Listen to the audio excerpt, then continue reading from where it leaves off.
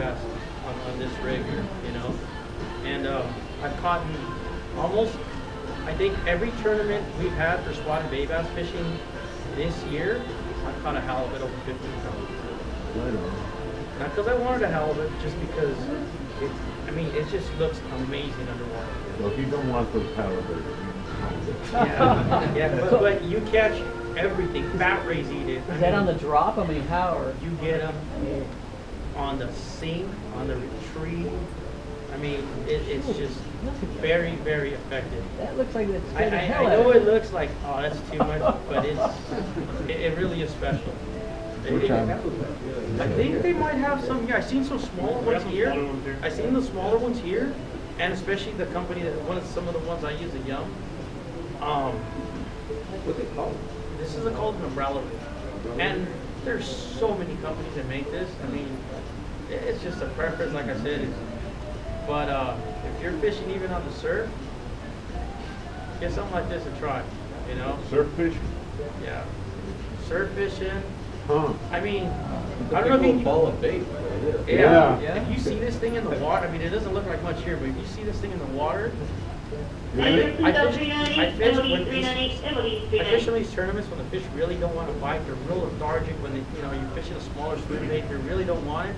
But you'll throw an Alabama rig, and they'll just crush it. And then that usually activates another one, like, what's going on? And he'll come and eat the other one. You know, get them two at a time. You know. If you need more weight, where do you put the weight for it? Okay, now see that's where the way I try to balance it out is I'll add the weighted ones down here, and add the dummy ones up here. Now you don't have to do dummy ones in saltwater, but I just do it just because most of my bites are down here anyway. You know. But you just want that school effect anyway. You know. Yeah. And they make this is a resin one, but you can get it weighted also. Okay. But usually when you have 3/8, 3/8, 3/8 all the way across, you've got enough weight anyway. Okay. You know, but very effective. Can you use it off the pier? I'm sure it might be a little hard because you're so high up. Yeah. But anywhere around the jetties, on the walls, if you're fishing like Newport, Long Beach, along the shoreline and stuff, sand bass, I'm telling you, love them. We just started fishing them like in 60, 70 feet of water to catch sand bass, and they work amazing.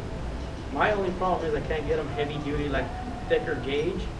I got to get them like custom made for like deep water, because I'm now fishing them 60, and I'd love to fish them at 90. Because I mean, it's a school of bait fish, you know. Yeah. Yeah. All right. Any questions? The only thing is, you need to buy a lot more lead heads, though. Yeah.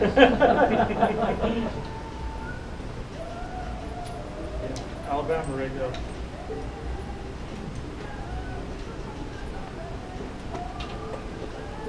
All right. Anything else? Want to cover the football here? Oh, I get you. I got something. I'm gonna add a little bit to the lead head just because I make these things, and I kind of developed this particular version. I mean, they've been around with the fancy heads for a long time, but I thought a need to do something a little bit better. We didn't talk about it, but you'll notice pulling on that pretty hard. You don't have any glue on that, do you? No. There's no glue on that. See how well you can pull on that? Okay, I'm going to pass this one around. It's got a little bit of an added spinnerbait on it. Don't pay attention to that. But I want you to look at the collar. Okay, the collar goes 360 degrees around. Most of the ones that all my competitors are selling, you've got little spiky things on them, and when you put your bait on it, it tears it. It tears it, and you got to break out the super glue. Right. So again, this was my iFish. I wanted something I didn't have to use super glue on. I wanted something I could throw in the kelp. The traditional triangle lead heads that, they would run kind of like this, right, with the hook just sticking up. If you put a weed guard on it, that helps a little bit, but not so much. I put the eye tie of that lead head in the front so it'll run a little straighter, flatter. So you get more benefit from that weed guard. Okay, and again, look at that double collar. You're going to save money on plastic. Plastic people don't like it too much, but they're going to stay on. You're not going to need to. Those ones do like the claw ones where you get them and they kind of have that little hook at the bottom. It tears the bait after a while. It just, I saw those. I never even gave it a yeah, thought. yeah. It didn't appeal to me. You know, and you also brought up, you know, fishing the slide. You know, this is like my setup for fishing the slide. It's a 65 grade, straight to it. But I also use it when we're paddy hopping. Okay, because again, this is weedless. Mm-hmm. So there's another advantage when they're paddy hopping. You can go to the front of the boat, you can make 2-3 casts. While the guys in the bait tank are waiting to finally get up there and finally get some live bait. In the meantime, you've already made 2 or 3 casts at the paddy, right? So anytime you can get a cast in when nobody else is, that's adding to the possibility of you catching more fish in there, right? So that's just my setup. You know, I use it for the cheater troll. I use it for paddy hopping. Do you guys think that the different colors of the bait you're using in different weather means anything? Like, you know, some people like root beer color or motor oil and flakes or something, and some guys like the straight, you know, like scampies with something on it or whatever. I think people put too much into color. Do you There's think something so? to be said for some basic colors, but at some point, if you look at the bait tanks, they all look a little bit different. Yeah. You know, to a certain extent. If you look around in the audience here, we all look a little bit different. We're not the same color from top to bottom. You know, it's the same thing with the fish that we catch. So you know, you try a few. You just have to decide. Okay, am I going to try to mimic like a crab, or am I going to try to mimic a sardine or an anchovy? You know, what is it I wanted this to kind of look like? A squid, and then you go with that basic coloration. I mean, just take a squid for example. When you hold the squid in your hand, you're starting to put him on the lead head.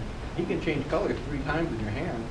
You know, brown, black, pink. You know, and then he squirts ink, and then what do you got? You know, so you know they're not always just 100% white, are they? Yeah.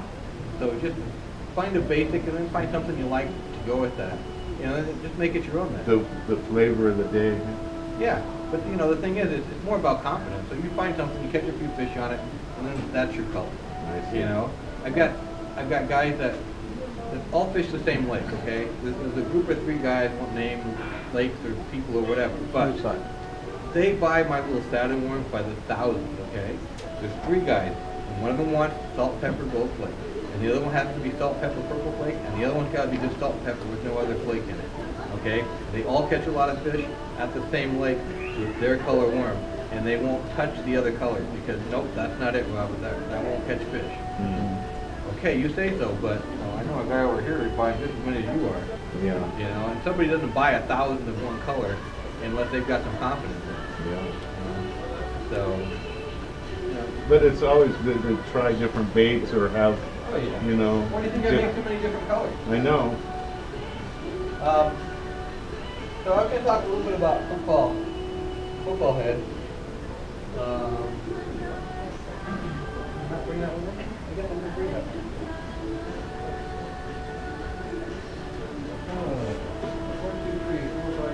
Yeah, I guess I left mine home. Okay. Oh yeah. So, you know, when I'm fishing for saltwater bass or freshwater bass for that matter, it really depends upon what I'm fishing, the conditions I'm fishing. For kelp, like Bobby said, and I do the same thing. If I'm fishing kelp, I'm going to use one of the swim baits, the weedless kelp jig is what I call it. Okay, and I'm going to tie it straight to braid. If I'm going to fish the jetties or say the breakwater walls, I'm fishing with lots of rocks. I'm going to use a football head. Okay, because football heads come through rocks better than the weedless kelp head. Again, the weedless kelp head come through the kelp better than the football head does. And what I'll do with this is I will put, for saltwater, I usually put like a 3 or 4 inch gulp shrimp on it. And then I'll cast it to the wall, I'll let it hit, and then I'll give it a couple turns. I don't want it to settle in there, otherwise it's really going to be trouble to get out. Although if you get caught in there, one of the things you do is put it in freeze pool and wait for the wave. Because a lot of times they'll wash it back out and then you can get it back again. Okay? or just rip it off and go to the sport chalet and buy another one. Oh. Okay, but what I wanted to show you with these, again, you know, I'm always looking for a better mousetrap. Hopefully you can see this. As it comes across, oh, I didn't put a trailer on. Yeah, I think no one's wrong. And it's not going to need to go. Oh, here we go.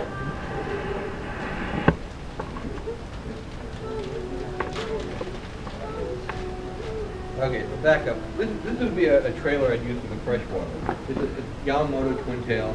I mean, Berkeley makes a lot of stuff similar to it. You know, all these weird things with the double tail. You know, I'll just cut them down a little bit so I have mostly tail and not so much of the head. You know, the nice thing about this is, you know, 25% off the price already marked, which is pretty nice and low. But what the football head and the hook that I have on here does for me is, every time until right now, when I cast this out and I bring it back, that hook stays laying flat, not sticking out. When I start dragging this, that head usually, what's going on here? That had to happen sooner, really.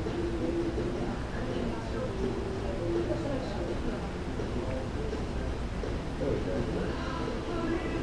That helps you put it together correctly. See how it stays up? The hook stays pointed up. You know, most jigs did what now I can't even get it to do. Trying. Yeah, they'll go on its side, you know, and they'll pretty much stay that way. You know, and the way I can do it is keep it like that. But if I put this back up, if I go like this again, it's up on top, right? So again, you know, the idea was a better mousetrap. I figured out how to make one just a little bit better, one that's going to stay up, the hook's going to point up. The fish is going to eat this. Which way are they coming? On the top, for the most part. We've got 6 colors of this here at Sport Chalet. 12 actually. 6 freshwater colors, 6 saltwater colors. And they just catch fish. You know, and they don't cost as much to lose as, you know, the fancy ones like what he's got here. That's probably, if you go onto our website, they don't have to look at the script here. That's a $6 or $6.50 jig. That's $3. Okay? It doesn't hurt as much when you lose $3 as it does when you lose $6. So that's why I came up with this for fishing the rock. And that for fishing the kelp. Can you fish them in others? Yeah, but you know, your percentages of losing them increase because you're not using it for the right application. I'm sure he loves them. I'm sure he probably throws those at the breakwater wall too, but he probably also doesn't let them tangle up with the rock. You know, it's just, yeah, I think that's why you got that one with the big old feature bait on it. Is that it? Yeah. So like I said, you know, it's freshwater, saltwater, $3. You know, the other one we had without the skirts, they've got them here. They're not too bad. It's a 2-pack for like $6, so it's still like $3, but you don't get the skirt. You know, if you do one at a time.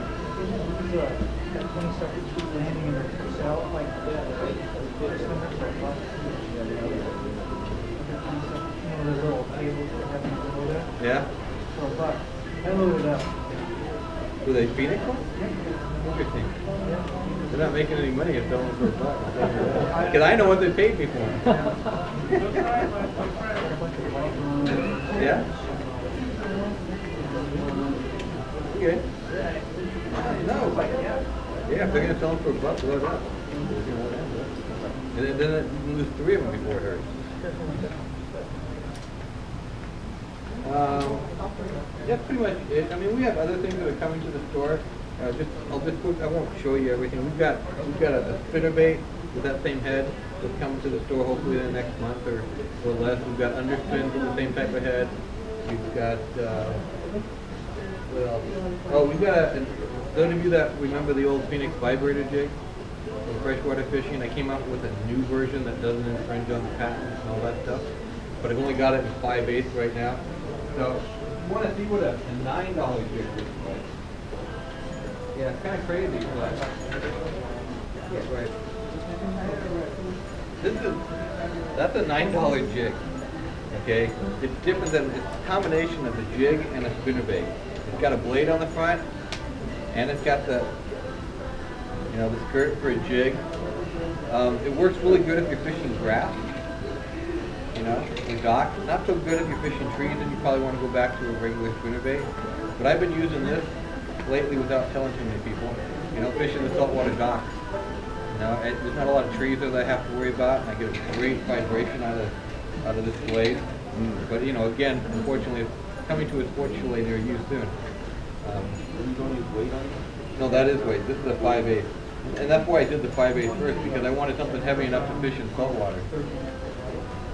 So, you know, the freshwater guys are a little upset with me because they wanted 3/8 at first. I'm like, heck with you guys.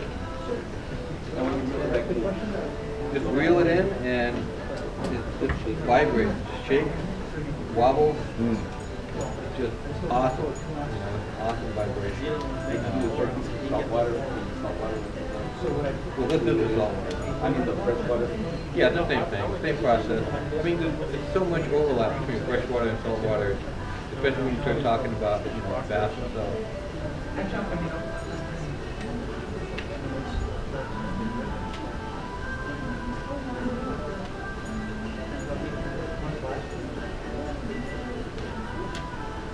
Another little product is spinnerbait. Does anybody ever use a spinnerbait for saltwater? Probably not, huh? Very effective too. Spring spinnerbait can be very, very effective. How much is that one? That's gonna retail for $9. Yeah. It's really you know, heavy. I make I like the a freshwater ones. version that's like $7, you know, for retail. But it's got a much thicker wire, it's got a heavier, you know, component, it's got a fancier paint job, you know, all that stuff's got to be taken into it. Is that We're going to be carrying that in 2 sizes, I think, 3/4 and 1 ounce. You know, relatively soon. Like when the sand bass start spawning and stuff like that, like I'll throw out like a spinnerbait. I'll just throw one out and I'll add like a little fluke tail on the back, you know, just a little trailer and just kill 'em. You know, when you don't want a little big Alabama rig, you know, you can get away with, you know, just a little trailer if you want, and not just fish it like so, and you can just have a ball like that. I've also hooked some pretty big threshers for some reason on these things.